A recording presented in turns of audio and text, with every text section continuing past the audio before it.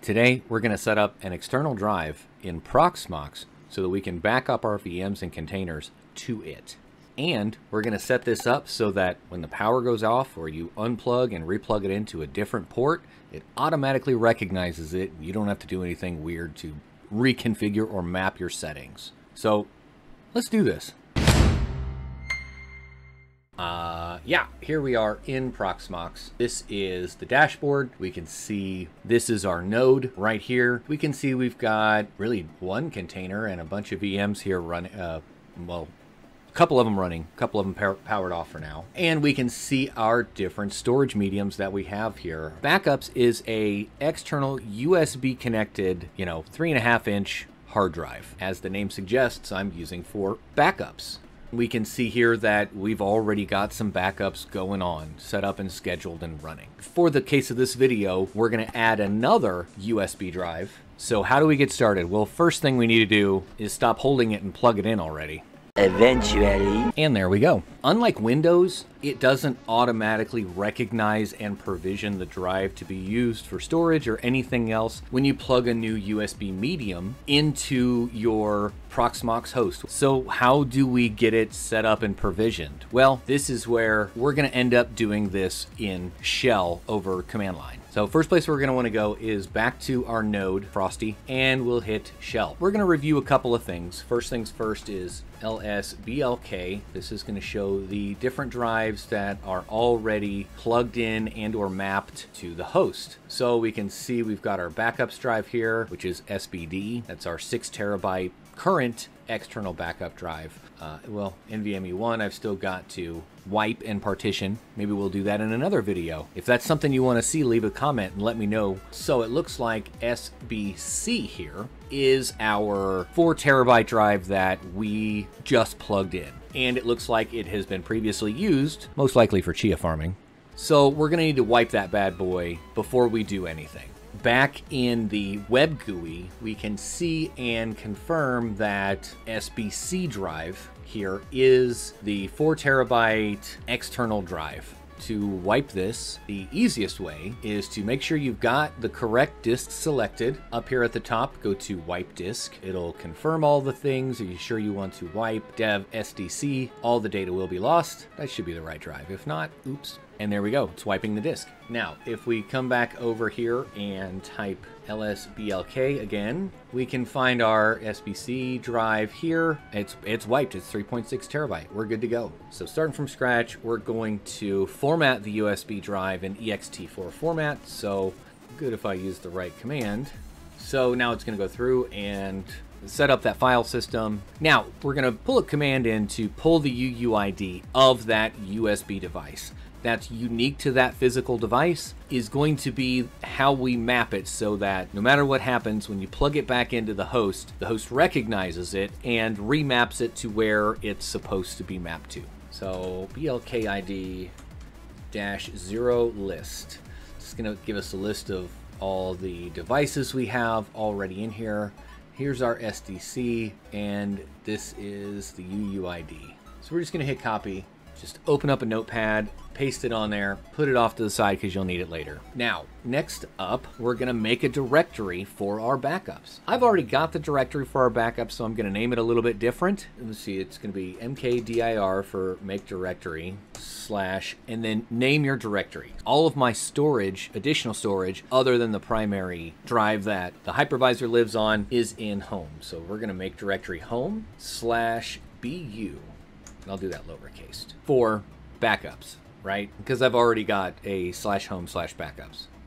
So directory's made. You can check and make sure that that was created by doing a cd /home/bu, and it opens up in the directory. There's nothing in there. In order to mount your USB drive permanently, like after reboots, you have to add a line into your FSTAB config file. Or I like to call it FSTAB. If you make changes to your physical host, it's going to look at the device's UUID instead of the block device name in order to know that it's mapped and mounted correctly. first thing we want to do, we're going to edit our FSTAB. I know it's going to piss some people off, so I'm going to keep saying it. We're going to edit our FSTAB file with our favorite editing app, Nano. We can see we've got some additional things that we've added over time, but we're going to add dev disk by -UUID / and then we are going to paste the UUID that we copied before, space, and then the directory we made. So ours was home /bu, and then ext4 defaults and 0. Don't forget that your number lock is not on by default, and it's usually easier just to use the numbers at the top of the keyboard. I always forget to do that. Anyway, Control X will exit. Yes, you want to save, and Enter. Just keep the name the same. You want to mount the drive, so Mount -A. Oh, because I fat fingered it. Hold on. Let's go back into Nano to edit this. Control X, yes.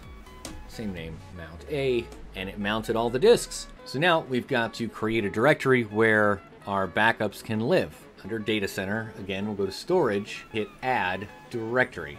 The ID is whatever you want to name it. We're going to name this one BU along the same naming scheme there. The directory is /home /BU, which is the one we just created. We want to use this for backup files. We can do anything we want in here, really. So for this specific video, we're talking about backups. So that's all we're going to enable in here. But we could set this up for a place where our ISOs live, our container templates live, our containers themselves, all of that stuff.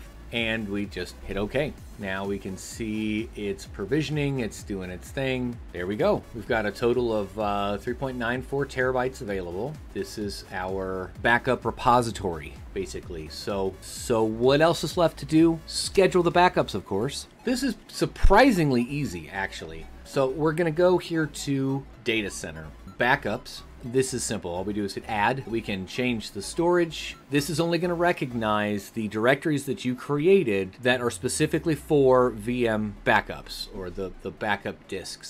So when we created this and we have our content for the VZ dump backup file, that's what it's going to look for. Any kind of storage that has this content allowed on it. Back to backups. Our BU is our storage. Now we can schedule this. We can have this scheduled every 30 minutes or once a year, you know, however you want to schedule it out. So currently I've got my other backup schedule running every day at 2 a.m. So in that case, I would go every day 0200 basically. Include the selected VMs. So you can just do all of them, or you can come here and just do all, or do exclude selected VMs, or pool based if you had a ZFS pool set up, which we don't. So we're going to do included the VMs. We'll do the Docker server just for this video. Send you an email on a failure, or send you an email always, whether it succeeds or not, and then put in your email address here. Compression, just leave it alone, is ZSTD because it's fast and good. The three different modes that you have really are going to be based on if you can have downtime. So for example, my Flux nodes, I want those up and running as often as possible. For that, I would leave it under snapshot mode. So snapshot mode provides the lowest operation downtime at the cost of a small inconsistency risk. Suspend, provided for compatibility reasons, don't use suspend. There's really not a need for it. Doesn't necessarily improve data consistency, and it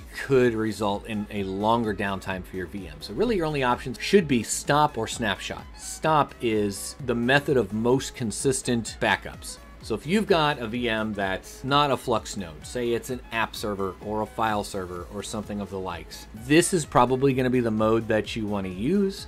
You have a set downtime, you know, every other Sunday at 2 a.m. from 2 to 3 a.m. This is your maintenance window. Your VM is not going to be available to anybody that needs it or any services. But this powers down the VM and then runs the backup process to back up the VM data. What we're going to be doing is the snapshot. You can click repeat missed. Essentially, if the VM is powered off, when it gets turned back on, it's going to do the backup. We could hit create here, but we're going to want to go to retention. We will go to daily. We're going to keep the last 5 daily. So we have a rolling 5-day retention. So every day at 2 a.m., it takes a snapshot, or it takes a backup in the snapshot mode, not a snapshot, because a snapshot and a backup are two different things, and stores it on our USB drive that we just installed. It's a rolling 5 days. So Monday, Tuesday, Wednesday, Thursday, Friday. Now Saturday backups overwrites Monday's backups. So then you have Tuesday through Saturday, and so on, so on, so on. So it's a rolling retention. So you've got those retention points if you need them. And it's done. We can see it's up here in our scheduler. It's easy as that. If you got to this point in the video and you learned something, go ahead and hit that thumbs up button. If this is the kind of content that you enjoy, make sure you subscribe. I make videos like this all the time. And of course, thanks for watching.